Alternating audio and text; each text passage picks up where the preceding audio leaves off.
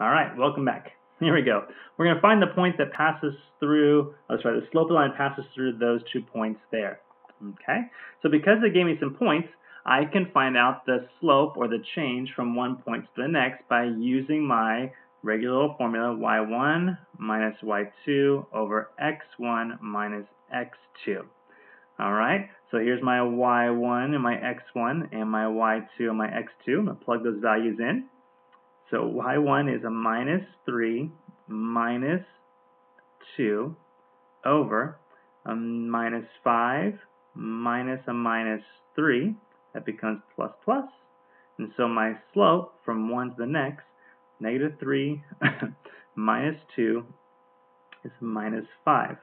And minus 5 plus 3 happens to be a minus 2. The negatives will cancel each other out, and I'm left with a slope of 5 over 2. Okay, so that's my slope. Now, if I'm going to graph this here, which they gave me a graph, so graph the line and name one other point on the line. Let me go ahead and graph these points real quick. So I have negative 5, 1, 2, 3, 4, 5, and down 3, 1, 2, 3. I have a point there. I also have 1, 2, negative 3, and up 2 right there. If I take my line and draw a line here, I might be able to find another point on that line just by drawing it. But there's another thing I can do as well. If you want to find, a point that matches for sure. What you could do is you can take a point, let's take this one here. I have my x value, my y value at negative 3, and I have a 2, right? That's my point. My slope is the change in y divided by the change in x. So if you notice, my y value is going to increase by 5. So if my y value increases by 5, 2 plus 5 is 7. And my x value increases by 2. So negative 3 plus 2 is negative 1. So another point I could have on this line by using my slope and then breaking it apart and adding it to the existing point is negative 1 comma 7. Now if I look here, I have negative 1, 1, 2, 3, 4, 5, 6, 7 is up here, right? Because if I followed my slope up, I could do it just by hand. I could go 1, 2, go this way, with green. I can go, my slope is 1, 2, 3, 4, 5, and over 1, 2, I end up with that same point. And my line, if I continued it there, would just continue on and connect that as well. So I could do it one of two ways. I could just use the slope that's given to me and go up 1, 2, 3, 4, 5, and over 2 and arrive at that third point. Or I could add it together and say, oh, let's find it. It's negative 1 comma 7. I could draw my line and see where it crosses. I'd recommend you find the right one just in case your line is not too straight. Okay, so there's number 11. Number 12. There we go. We have write the equation of the line that passes through negative 820 and is perpendicular to y equals 4x plus 3. And we also want to put it in slope-intercept form. So perpendicular tells me I'm going to end up with the opposite of this guy, inverse opposite. So instead of a slope of 4, I'm going to put a slope of negative 1 over 4. That's going to be a perpendicular line to that one. I also know it needs to go through that point. So I know my slope is m, and I have a point, negative 8 comma 20. I want it in slope-intercept form. And we remember back, slope-intercept form is which form? Remember? Let's look back on page 1. We said slope-intercept form was going to be, here it is, sorry, y equals mx plus b. So I want to put it in that form there. It didn't come in that form, but that's all right. It came with a point. So let's start with point slope form, and we have y minus, remember y minus y1 equals m times x minus x1. See, they gave me a point, so I want to go ahead and use it. So let's use it. Y minus, we have 20, equals my new slope, which we said is perpendicular, so negative 1/4 times x minus my x1 value and negative 8. Not done yet because I want it in slope-intercept form, which is y equals mx plus b. So I got to keep going. Y minus 20 equals negative 1/4 x. I'm going to distribute. Negative 1/4, this is actually a plus now. Negative 1/4 times 8 becomes, I have a minus 8/4. Right, we're just multiplying it there. I'm going to reduce in just a second. So I bring it down. Y minus 20 equals negative 1/4 x. Minus 8/4 is actually minus 2. 8 divided by 4 is 2. I'm going to put the 20 on the other side by adding 20, and I end up with y equals negative 1/4 x plus 18. I'll write that over here just so you can see a little clearer. So y equals negative 1/4 x plus 18. Now I'm in point slope 4. The line will pass through that point, and it's also perpendicular because it's the inverse of what was given to me. Okay. Number 13. Change to slope-intercept form the graph of 3x minus 9y equals 18. It's given to me in standard form, and I want it in slope-intercept form. Again, that y equals mx plus b form is what I'm looking for there. So I'm going to have to just move things around. Is all I'm being asked to do. So let's rewrite it. 3x minus 9y equals 18. Let's go ahead and get the x on the other side. So we have 9y minus 3x plus 18. I just basically subtract the 3x from both sides. Not done yet because I want the y by itself. So to do that, I'm going to divide everything. I'll do each part. Divide everything by a negative 9 to get the y by itself. Negative 9. This becomes simply y. Negative 3 divided by a negative 9 becomes a positive 1/3 x. And a positive 18 divided by a negative 9 becomes a negative 2. So now I have my slope of y equals negative 1/3 minus 2. But when I graph that again, easy way to graph it, x, y. I can say what's x equal to 0, what's y equal to 0. When x is 0, this becomes 0, and I'm left with negative 2. When y is 0, I end up with 0 equals 1/3 x minus 2. I add 2 to both sides, and 2 equals 1/3 x. I will multiply both sides by 3 over 1. 3 over 1. 3 times 2 is 6. And these cancel, so 6 equals x. So now I have another point of 6, 0.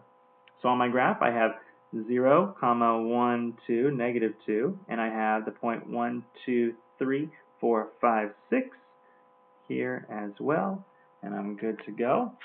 And I can use my card and graph that like so. And that's number 13.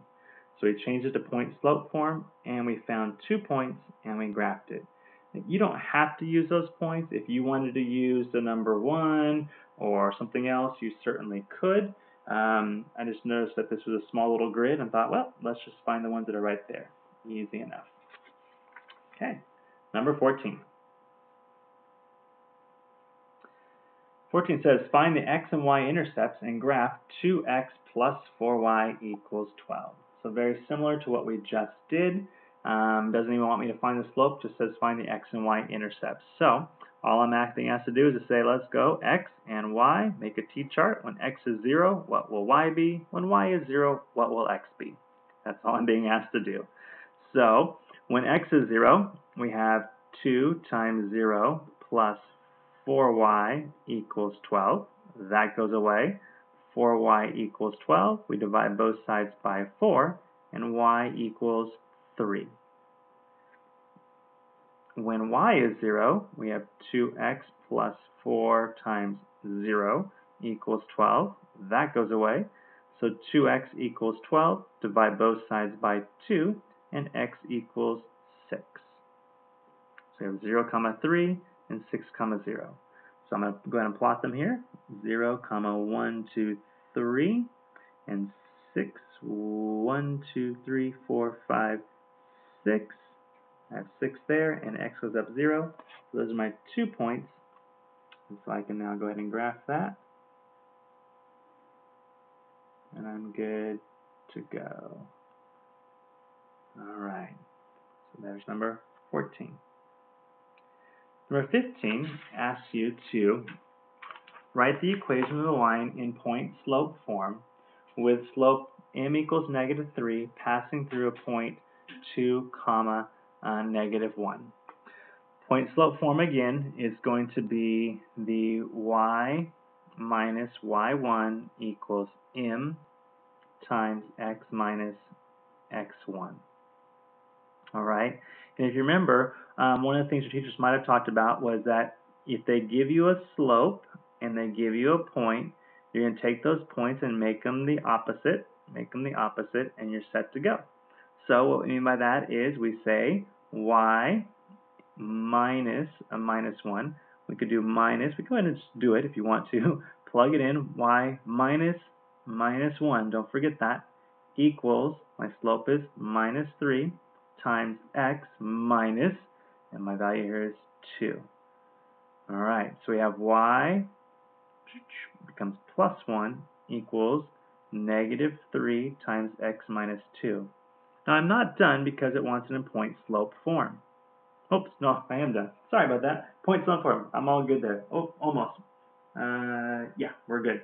We don't have to distribute, so we're okay. We have y minus y1 equals m times x minus x1. Sorry about that. So we're all good there, and we can actually stop at that point right there for number 15. That's it. So we're good. Easy. Number 16. Let's go ahead and look at 16. It says to graph y equals x plus 1, but it's the absolute value of x plus 1. The values I like to use, and I saw some of you guys in your class doing this here, and there's a couple ways. So your teacher has a great way. Go ahead and use that here. I'll just show you how I typically do mine. I usually select 3 values, -1, a 0, and a 1. That way I'm not doing crazy math problems. Okay? So basically I'm going to do 3 different equations to solve this here. And I'm going to plug it in. So if x is -1, I end up with y equals the absolute value of -1 plus 1. Well, the absolute value of -1 is going to be, zoom in here a little bit here. The absolute value of -1 is 1 plus 1, last time I checked was 2. So at -1, y is equal to 1, 2. Alright, on the next one, I have y equals the absolute value of 0 plus 1. Well, absolute value of 0 is still 0, plus 1 is still 1. So when x equals 0, y equals 1. And our last one, y equals the absolute value of 1 plus 1. Absolute value of 1 is 1, plus 1 is 2. So when x is 1, y is 2. And this is one where we end up with just this nice little straight v, because absolute values tend to give you the little v's. And we have one that goes this way, and we have one that goes this way, and we're set to go. I should just stop there, sorry about that. And we're good to go. So there's that one. When I look at the next one, number 17, I can see that now they put the plus 1 inside of the absolute value. If you remember, when the number is outside the absolute value, it's going to cause a vertical shift in your graph up and down. In this case, because plus 1 is going to push that graph up 1 point from the origin. When I put a variable, or a number, inside the absolute value of the x, it's going to cause a shift in my graph left and right. If it's a positive number, what you'll find out is it tends to go to the left. If it's a negative, it tends to go to the right. Okay, so let's just do it real quick. I have x and I have y, and make my t-chart, and I have a -1 and a 0 and a 1, just because those are the ones I typically like to do. Sometimes I do more, but that's just what helps me out. So I'm going to just pretend I have a y there. So let's say the absolute value of x is -1 plus 1, absolute value. -1 plus 1 is 0, and the absolute value of 0 is 0. So at -1, we happen to be at 0. There we are. At 0, we end up with the absolute value of 0 plus 1, which happens to be the absolute value of 1, which is still 1. So when x is 0, y is 1. When x is 1, I get the absolute value of 1 plus 1, which is 1 plus 1, which is 2. So at 1, we're at 2. Well, I can see right now I don't have my v, which I should have a v if I'm using that absolute value, shouldn't I? So let's go ahead and plot one more point so we can get the v going the right way. I'm going to plot a -2 and see if we start going back up the other direction. So the absolute value of -2 plus 1, -2 plus 1 happens to be a -1, but because I want the absolute value of -1, I end up with just 1. So at -2, I'm at y equals 1. So I can see that right now I have my v. Alright, I could continue this and move that along that way, not a big deal, and continue to move there, and off we go. Alright, so that's number 17. Okay, a couple more here. Number 18. Says the height h in inches of tree is given by h equals 2m plus 7, where m equals months. What is the y-intercept and what does it represent? Alright, so even though I don't have an x and a y, if this was x and y and I rewrote it, it would look like y equals 2x plus 7.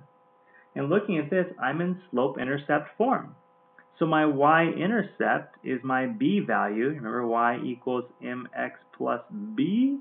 So all I'm going to look at is, oh, there it is, plus 7. That's my y-intercept.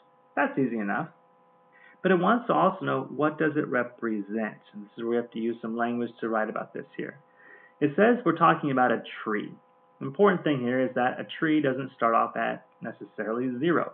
In this case here, it says we're going to measure the height of the tree, and it's going to grow a certain amount every month. Okay, so each month it's going to be a certain height. So as the time goes on, it tends to grow and grow and grow. But 7 happens to be the starting value of what our tree is going to be. Okay, so in this case here, if I had a graph and I was graphing this out, because my y-intercept is at 7, 1, 2, 3, 4, 5, 6, 7, point there. These are inches here, and this over here would be months. At 0 months, my tree is 7 inches tall. You good with that? So at 0 months, my tree is 7 inches tall. That means we're starting with a tree that's already this tall. Okay? Now after month number 1, if I plug it in here, I get 2 times 1 plus 7. And so this is 2 plus 7 equals 9. So boom, boom, after 1 month, we're going to grow a little bit. So we're going to go up 2 more inches. What we're saying there, what it represents is, this is the starting height of the tree. When I began to measure it, I started it at 7 inches. That's all that it means. You have to have a place where it begins. It didn't start at 0, and I mean, at some point it was a seed, I'm sure, but when they started measuring it, they're saying, we're going to start at 7 inches and go from there. Okay. Number 19. 19 is a little different. Okay, it's a little word problem here. And what it wants you to do is it says the club sold hamburgers, X, for $3 and hot dogs, Y, for $2.50. They raised $240. Write an equation to find out how many of each item was sold. What are the 3 combinations of hamburgers and hot dogs the club can buy for $240? Graph, label each axis appropriately. So let's go ahead and label it right away. We have hamburgers is my X value. So I'm going to go ahead and just label down here. This is going to be my hamburger side of my graph. I'm going X and Y here. My hot dog side, I'll put it over here. hot dogs are my y, and that's going to be my going up part. And there. So we're in good shape here. My equation for this problem, I can write that out by saying that it's going to be a hot dog is $3 times however many I sell, x, I don't know how many I'm going to sell yet, plus my cost for hot dogs, which is 2.5. Did I say hot dogs before? I don't remember. So hamburgers is $3 times however many I sell, plus the price of the hot dogs, $2.50. You can use a zero or not, times however many hot dogs I sell, is going to equal how much money I raised, 240. Okay? Those are my x and y values. Remember before, for finding the x and y intercept, I could set x equal to 0, I can set y equal to 0, and I can at least find at what number, I can find out, okay, how many hot dogs would I have to sell if I only sold hot dogs to get $240, and I can also find out how many hamburgers could I sell if I only sold hamburgers to get $240. That's essentially what we're looking for. So if x is 0, which means I sold no hamburgers, only hot dogs, plus 2.5y equals 240. If I sold no hamburgers and only hot dogs, how many hot dogs do I have to sell to make $240? I'm going to divide both sides by 2.5, 2.5, and I find out that y, in this case here, is going to equal 96.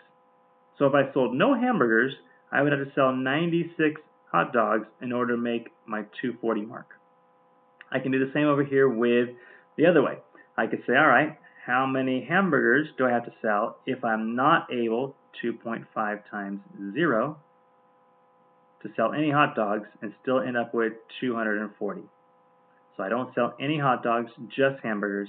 3x equals 240. I divide both sides by 3, and x equals 80.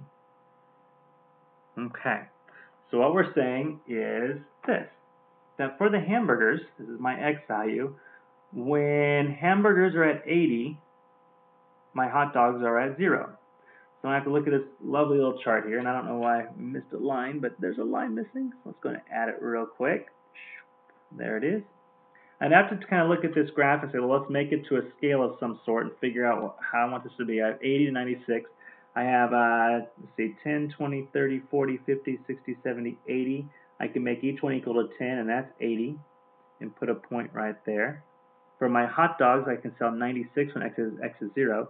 So this is 10, 20, 30, 40, 50, 60, 70, 80. 90 is here, 100 is here. So 96 is kind of in the middle there, a little bit higher. Now there'll be a range of things I could sell. I could sell some hot dogs and some hamburgers and still end up with $240. That's the next part of the question they're asking me for, is what other combination, because it says what are 3 combinations you could have where you would still get 240 as a solution. All right, so what you might want to look at is, well, looking at my graph, at what point does it cross another line on the graph? It appears to me that it crosses right here at this point. All right, so there might be another value right there, which is at 10, 20, 30, 40 hamburgers. I don't know, 3 times 40. And I have 10, 20, 30, 40, 50 hot dogs plus 2.5 times 50 hot dogs equals 240. I don't know if that works. I'm actually just guessing and working on my head. There wasn't an easy way to figure it out. Ones you'll do later on have better graphs, and you can easily see visually where they cross, so you'll be okay. This is 120, I know, and then 50 times 2.5 is 125. So that right there is 245, so it's not quite right. So that's not going to be a point, but that's where you'll have a little better graph when you do your test, and you'll be able to see where does it cross a line at. Maybe I could say maybe it's this one here, maybe it's 30. So 3 times 30 plus 10, 20, 30, 40, 50, 60. So 2.5 times 60. Let's see, that becomes 90 plus 2.5 times 60 is 150, and that is 240. So what do you know? So this becomes another point right there. So another option could be 30 hamburgers. This is at point 30, comma, 10, 20, 30, 40, 50, 60, and 60 hot dogs. So again, your graph will be a little bit bigger squares, and you'll be able to figure that out a lot easier than I just did. Lucky you. All right, number 20. Number 20. Almost done here, guys. We have 2 more to go. Number 20. Is each of the following a linear function? You have to explain whether it's a linear function or not. In this case here, I see that I have something that is cubed. A cubic function is not going to be linear, so we would say no. Those tend to be a little more like slopey like this and kind of curvy. In this case here, I could change things around to find out what the value would be, but because I'm just dealing with an x and a y value, not a big deal. If I moved it around, this is going to be a yes. I could probably rewrite this and make a 3y, add 9 to both sides, equals x plus 9, divide both sides by 3 to get the y by itself, and you end up with y equals 1/3 x plus 3. That looks like what we've been working on, so yes, this is going to be a linear function. When you're talking about an absolute value, those tend to be what? We said before, v's. So because it's a v, yeah, it's a line here and a line there, but it's not one continuous line. So this would be a no. And this, again, is in standard form. So we're also, if we've changed it around a little bit, yes, you're going to get a line there as well. Our last one finally for the day, find the equation line passes through the points 3, 5, and 6, 13. Write your equation in slope-intercept form. Remember, slope-intercept form is going to be y equals mx plus b. They gave me 2 points, so I can find the change from one point to the other. That would be my y1 minus my y2 over x1 minus x2. Plug my points in there. So y1, and again, it doesn't matter which one I call. I can call this my y1 for now, and my x1, y2, x2, because I'm learning, oh, it's easier that way. 13 minus 5, there to there, and then 6 minus 3 in the bottom, there to there. 13 minus 5 is 8, and 6 minus 3 is 3. So my slope, my m, is 8/3. Now I need to find out my values. They gave me points. I can use whatever point I want. I could start with my point slope form and do y minus, let's use 3 and 5, y minus 5 equals my slope, 8/3, times x minus 3. Use the distributive property because I want to get it in that form. And I have y minus 5 equals 8/3 x. 8/3 times a minus 3. The 3's are going to cancel each other out there. And I'm left with just a -8. Good news for me. I add 5 to both sides, and y will equal 8/3 x, and then -8 plus a 5 minus 3. Now I have it in slope-intercept form, and we're all done. It says state the slope, which I did right here, and the y-intercept, because I'm in slope-intercept form, is going to be -3. And those are the 3 parts for that one. Okay, guys, good luck on your test. Hope that helps, and have a great day.